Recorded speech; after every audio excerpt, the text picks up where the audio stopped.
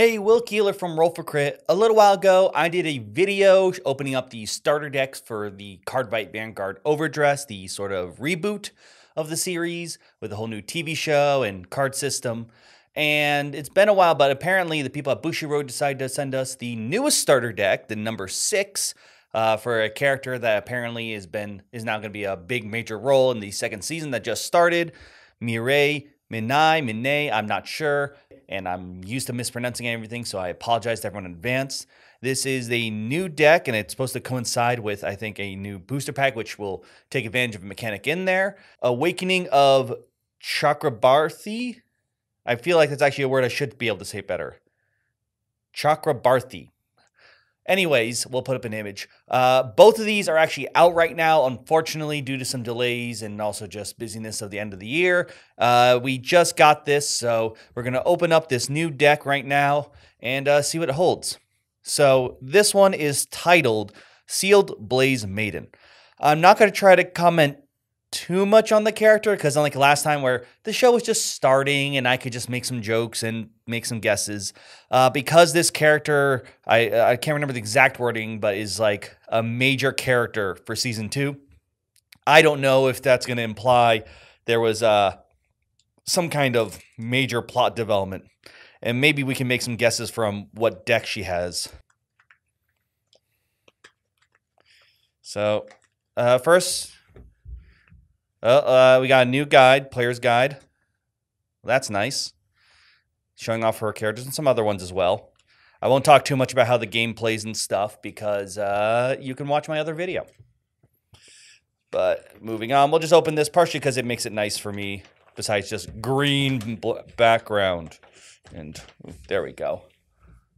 Showing off all the fields there. All right, so we will pull this out. So here we go. So starting off, pulling off the main character there.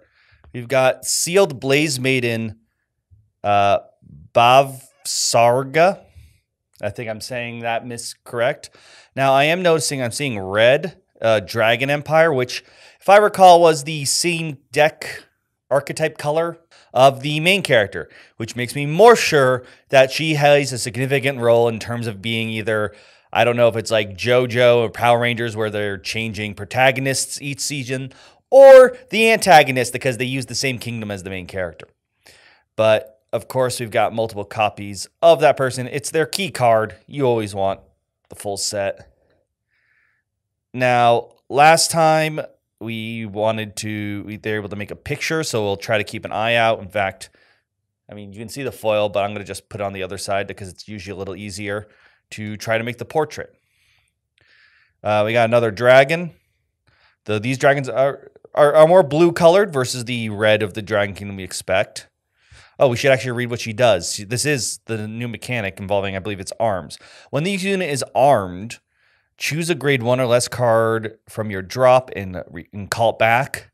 And if it has 2 arms, retire all of your opponent's front row rear guards, and this unit gets more strength. Pretty much, arms is going to be your, equipment, so to speak, it seemed. Like you can give creatures, other creatures become armed. So I think the idea is, obviously, this character wants to carry as many weapons into battle. And it either brings stuff back or it takes out your opponent's stuff. So I'm having a Voltron feel here. And I'll get to that term in a little bit. So when it's placed on not that one, is it the next card? It is the next card. It lets you get some arms back. So this one is all about trying to make sure you can keep some arms. This sad dragon here. This is the one that can be placed on, and once again, this one is just attacking. Is this one can become arms? No, it just helps you, I think, go up. So far, I'm not seeing the picture yet. Maybe this one doesn't have one. Oh no, that has the same background color. Just sealed dragon. A lot of sealed guys. Now this one looks like it's part of the picture. Lots of chains again. And once again, finding arms. I'm not seeing an arms card unless I'm missing it somewhere. I'm going to guess this is somewhere. We're going to try and find the portrait as we go along, I guess. For some reason, it's not nearly as easy as the last ones. It might not even exist. An electric dragon, big defense. Not seeing this involves arms. This is the Sentinel. This artwork looks familiar. Maybe it was from the same deck from before. That's our big guy. Sparky Snake Dragon. When revealed as a trigger. Oh, it's the critical thing. All right, so that's what that's reading. We got a cool dinosaur. Just another trigger. And another trigger with the stealth dragon. All right. Oh, so she's more dinosaur related, I guess. I mean, I do like that. All right, here we go. These got to be our arms. All right. Right deity arm. Well, it's definitely part of her artwork. When the unit armed with this card attacks, the armed unit gets a power boost until the end of the battle. At the end of the battle, if your opponent's damage zone has 4 or less cards, blast and put this card into your drop. Okay, so choose one of your opponent's vanguards and deal. It deals damage, but it's a very tricky, considering she wants to be constantly equipped. Then again, there seem to be a lot of ways to get them back. So there is the sword. That completes that picture at least. And I'm going to pull this guy back because I'm pretty sure the right side is the shield. And here it's the left arm. Let's see. When the unit armed with this card is attacked. So yes, it's the opposite. So we definitely got the upper half of the picture.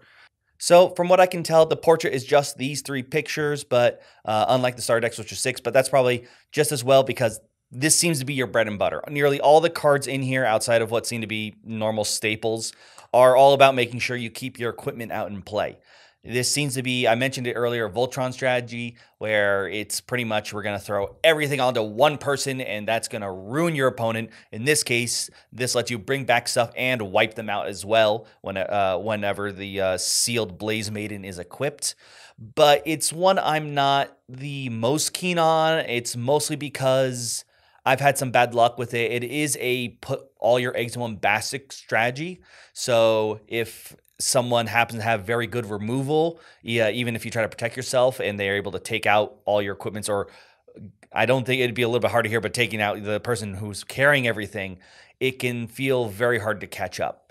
That said, like I said, it is a common strategy, hence the name Voltron, based on the idea of Voltron or Power Rangers combining into a big thing, and it's been plenty successful. This is definitely one, though, because it's not a initial starter deck. It's the starter deck released with a new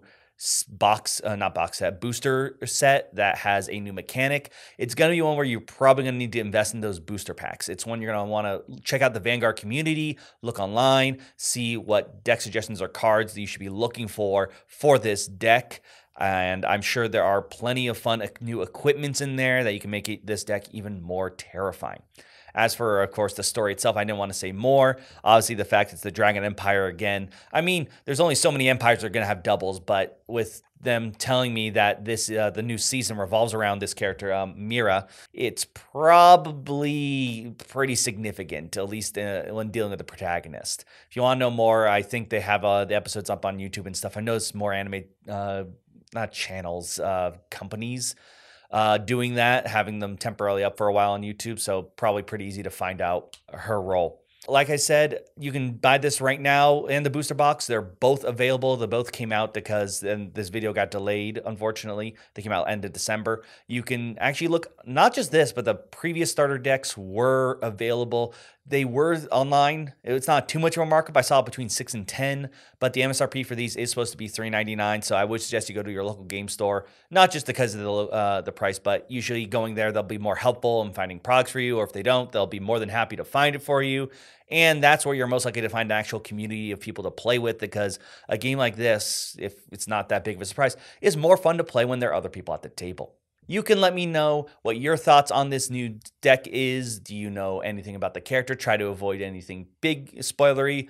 Like I said, I haven't been following, so I don't know what would be considered big or just like what you'd expect. And of course, if you're new somehow, if this is a deck type that interests you, and even more so, actually, if you're a veteran and you somehow ended up here, maybe put some suggestions in the comments of what people should look for if this is a strong archetype and one that would be really fun to play. That would actually probably be very helpful for a lot of people. Until then, I'm Will, and this has been Roll for Crit.